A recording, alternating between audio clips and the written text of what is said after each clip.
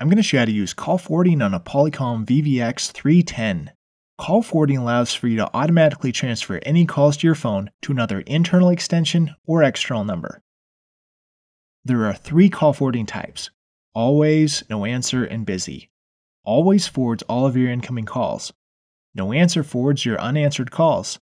And busy forwards incoming calls only if you're already on a call. Now to set up call forwarding, I will press the forward soft key. Select the desired forwarding type.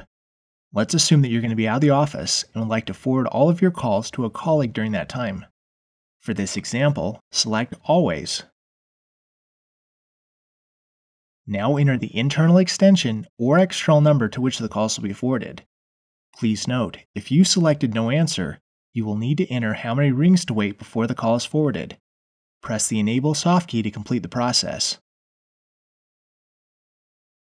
To disable call forwarding, return to the type of forwarding that you set up